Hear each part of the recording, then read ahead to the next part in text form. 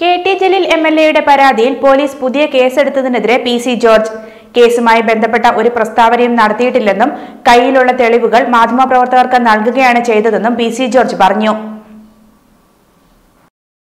എനിക്കെതിരെ FIR register ചെയ്തിരിക്കുന്നതെന്നാണ് ഞാൻ മനസ്സിലാക്കുന്നത്.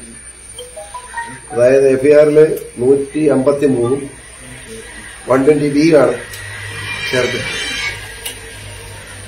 അതെനിക്ക് അല്പം തോന്നുന്നത് അതിന് രണ്ടാം പ്രതിയാണ് ഞാനെങ്ങനെ പ്രതിയായിരുന്നു എനിക്ക് എപ്പോഴും ആലോചിച്ചിട്ട് ഒരു പിടി കിട്ടുന്നില്ല. കാരണം ഞാനാകെ ചെയ്തത് അതായത് നിങ്ങൾ മനസ്സിലാക്കണ്ടേ 120B കൂടാതെ 153 എന്ന ലഹളയ്ക്കും സംഘർഷത്തിനും സാഹചര്യം ഉണ്ടാകുന്ന പ്രസ്താവന നടത്തും. ഇങ്ങനെ പ്രസ്താവന നടത്തി നമ്മൾ കേസെടുക്കാനാണെങ്കിൽ പിണറായിയുടെ പേരിൽ 1000 കേസെടുക്കേണ്ടി വരില്ല. ഇതിലെ മുഖ്യമന്ത്രി പ്രതിയാക്കട്ടെ. ഒരു രാഷ്ട്രീയ പ്രവർത്തകൻ ഒരു പാർട്ടിയുടെ ഉത്തരവാദിത്തപ്പെട്ട നേതാവെന്ന നിലയിൽ ഞാൻ നടത്തുന്ന പ്രസ്താവനയ്ക്കെതിരെ കേസെടുക്കാൻ തുടങ്ങിയാൽ കേരളത്തിലെ രാഷ്ട്രീയ പ്രവർത്തനം എങ്ങനെ നടക്കും എനിക്ക് മനസ്സിലായി. ഞാൻ ആകെ ചെയ്തെന്താ, ഒരു സ്ത്രീ അവരെയായ ഒരു സ്ത്രീയെ 16 മാസം ജയിലിൽ പിടിച്ചിട്ട് പീഡിപ്പിച്ചതിന്റെ ചരിത്രം അവർ എന്നോട് വന്ന് പറഞ്ഞു. അവർ നോട്ട് തന്നു. ആ നോട്ടിൽ പറഞ്ഞ കാര്യങ്ങൾ ഞാൻ കോട്ടയത്ത് പത്രക്കാർക്ക് കൊടുത്തു. ഇതാണ് ഞാൻ ചെയ്ത മഹാഭാവം. അതിനകത്ത് തന്നെ കുഴപ്പം, അതിനകത്ത് പിണറായിക്ക് പ്രശ്നമുണ്ട്. അതായത് ആ നോട്ടിന്റെ ഒരു ഭാഗം വായിക്കാം, അപ്പൊ നിങ്ങൾക്ക് മനസ്സിലാവും. I was tortured mentally in the jail. അത് ജയിലിൽ കിടന്നപ്പോ എന്നെ ടോർച്ചർ ചെയ്തു, മെന്റലി ടോർച്ചർ ചെയ്ത് jail. DIG Ajay Kumar told me not to name any official or honorable chief minister name anywhere. അതായത് ജയിലിൽ കിടന്നപ്പം എന്ത് പേടിപ്പിക്കാണോ, ഇടി, ചവിട്ട്, തൊഴി, പണ്ടുകാലത്ത് കേട്ടിട്ടുണ്ട് ചവിട്ടി നീളം വലിക്കുന്നു, കേട്ടിട്ടുണ്ടോ? നമ്മുടെ നാട്ടിലൊക്കെ ആമിട്ട് പറയും ചവിട്ടി നീളം വലിക്കുന്നു. ഈ പാവത്തിന് ചവിട്ടി നീളം വലിക്കുകയായിരുന്നു അജയകുമാർ. ഇവിടെ ജയിലിലെ DIG അയാളാണ് പറയുന്നത് മുഖ്യമന്ത്രി പേര് പറയാൻ പാടില്ല, കുടുംബാംഗങ്ങളുടെ പേര് പറയാൻ പാടില്ല എന്ന് പറഞ്ഞ് ഭീഷണിപ്പെടുത്തുക. DIG Ajay mentally tortured me through the offices and also verbally harassed me for jail, day, etc.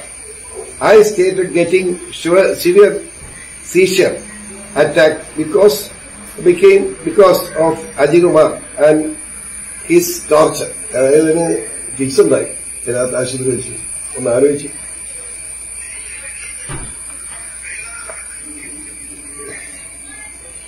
all inmates enjoy life there. DIG forced other officials to take me in a psychiatrist to prove that I am mentally abnormal. അതായത് ഈ പെൺമണി ഈ സ്വപ്നെ കൊണ്ടുപോയി ഭീഷണിപ്പെടുത്തുക മാത്രമല്ല, മർദ്ദിക്കുക മാത്രമല്ല, ചവിട്ടി നീളം വലിക്കുക മാത്രമല്ല, അവരെ മെന്റലായി ടോർച്ചർ ചെയ്ത് അവരെ ഒരു മാനസിക രോഗിക്ക് മാറ്റാനുള്ള ശ്രമം നടത്തിയെന്നാണ് അവർ പറഞ്ഞത്. ഇത് പറഞ്ഞതിന് ഞാനിത് പത്രക്കാരോട് പറഞ്ഞ് അവർ എഴുതി തന്നത് എന്റെ കടലാസ്, അവർ ഒപ്പിട്ട കടലാസാണ്. അതിന് എന്നെ എങ്ങനെ കേസിൽ പ്രതിയാക്കുന്നത്, അതിനകത്ത് എന്റെ ഗൂഢാലോചന എനിക്ക് മനസ്സിലായില്ല. ഇപ്പൊ യഥാർത്ഥം എന്താ, ഇത് വായിക്കേണ്ടത്